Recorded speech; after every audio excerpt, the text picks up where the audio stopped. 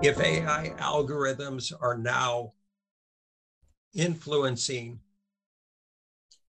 the human system socially and globally, or they're sort of, in a way, conditioning emotional, relational, energetic, and tribal reality, perceived reality, experienced reality, interpreted reality, and associated behavior and decisions and interpretive lenses.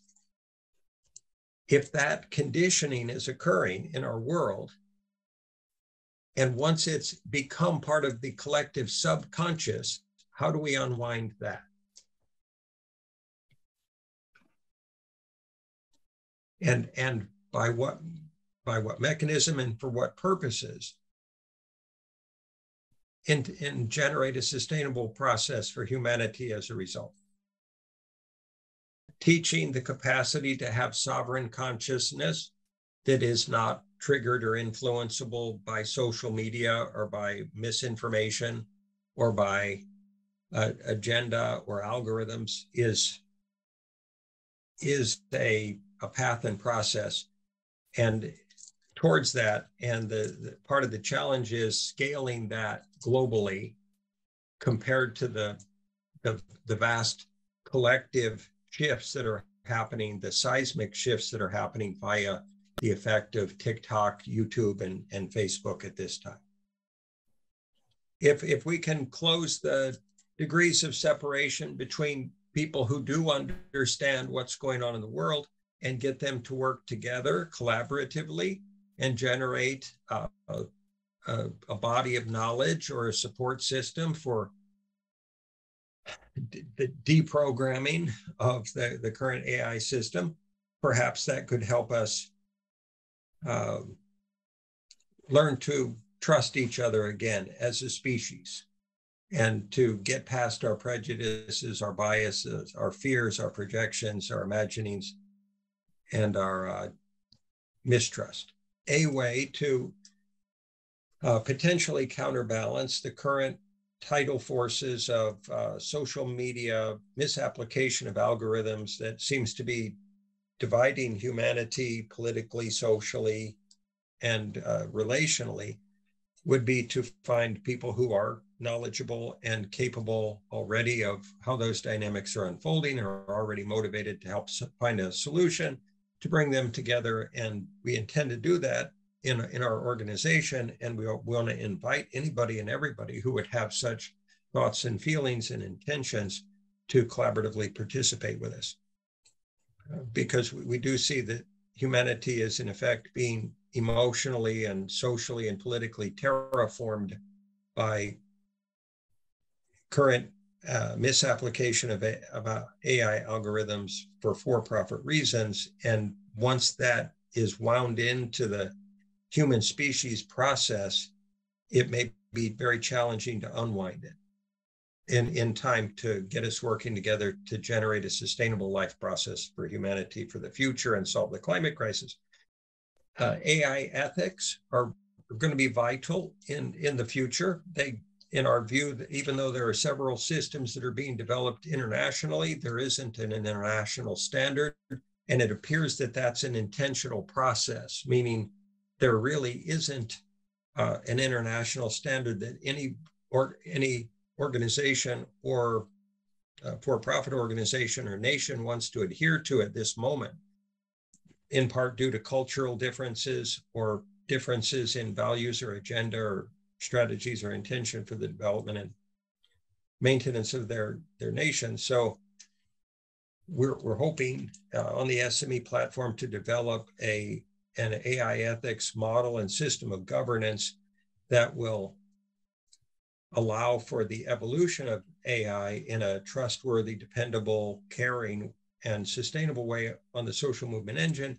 And we always want to ask for any suggestions on anyone's part on how we can affect that, because it is an incredibly complex situation. It's rapidly changing. AI and its capacities are rapidly evolving. And if there isn't an ethical model that's designed, which may actually involve an AI developing ethics for humanity ahead of the curve of other AI developments, we may not be able to act fast enough. Our approach to ethical AI and trustworthy AI and an associated system of developmental governance for multiple narrow AIs on the SME platform is likely to be different, significantly different than a lot of other AI development environments. And we understand that. And that said, there can be a lot of snobbery in regard to the process of developing ethics. We're being very candid in that regard, meaning there are people who feel that they are absolute experts in regard to AI ethics and that they know better than everybody else, and that everyone should simply understand the brilliance and wisdom that they operate from. And then people say, no, I disagree. And they don't understand why they haven't been able to arrive at a collaborative global agreement in regard to ethics. Simultaneously, there is such a desire for AI to develop fast, even if there are dangers, in hopes that it will solve some of our global problems by evolving very quickly, that a lot of organizations and nations don't seem to want to harness it or limit it in any fundamental way, because they don't want to get in the way of innovation or seeming innovation or progress, even if that innovation or progress were to take down the internet or create a disruption globally. An approach that has utility and will, just to complexify the situation, and I apologize if I don't recall it precisely, I believe Amy will better than I, there was an AI that was developed to, I believe, create medicines and or medical solutions, and with a slight tweak, they were able to create 40,000 poisons in about 6 hours. It was an AI that was designed to manage drug interactions. So basically, it would tell you if like 2 drugs you were taking were going to cause a detrimental effect, and they tweaked it to literally have it develop a way to use all the drugs in interaction to each other to create biological weapons. 40,000 in 6 hours. How fast can things go wrong with AI? So what we're getting at by saying that is that the use cases are, if you've got the most brilliant people in the world creating AI, how many, in air quotes, creative and potentially destructive scenarios might they be able to think up unintentionally? Or how many use cases that they don't know all the implications of downline might they be able to develop? The ChatGPT application that's out right now, it's an incredible AI software, and it can deliver answers to questions that people, very good answers to questions that people pose to it, far more than a search engine could, in a baked out form, and write music or write books even as a result of its outputs. And how fast might that change or transform or even mutate life process on this planet when it becomes globally far more available than it is right now? It has great utility and great benefit, and also, if it's just the beginning of the potential influence of AI in the world, then there is no way, as far as I'm aware, even the most brilliant people on the planet can't truly project all of the permutations and implications of what an AI could produce in the far-flung future. So how do you put an ethical model on something you can't even fully describe?